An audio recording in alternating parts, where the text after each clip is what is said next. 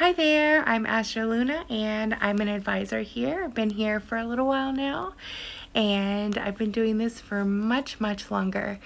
So I am quite the love expert. So I can answer all your general love questions such as, are they being unfaithful? Is this relationship, does it have any potential?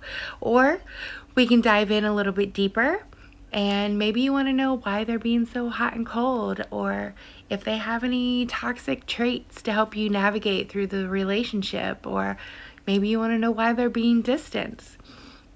I can also do general love readings, life readings, career, but I especially love doing readings for those who are seeking things in a more positive outlook, and maybe even some inner healing and inner growth.